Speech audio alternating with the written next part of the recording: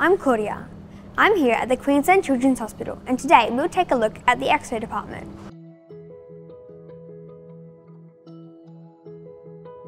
This is the reception of the Medical Imaging Department.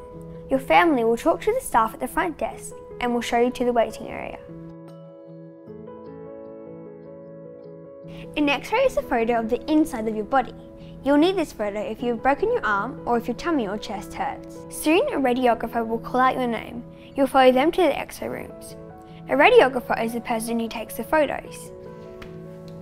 Before the photo is taken, a radiographer will ask you your full name, your date of birth and where you live. Make sure you get these correct. The room has a bed and a big camera that hangs down from the ceiling.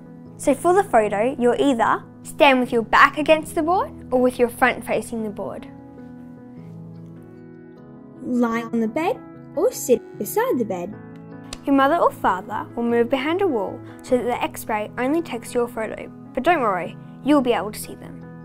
This button here moves the camera, and this button here turns the light on. The camera will move to the saw area and the light will turn on.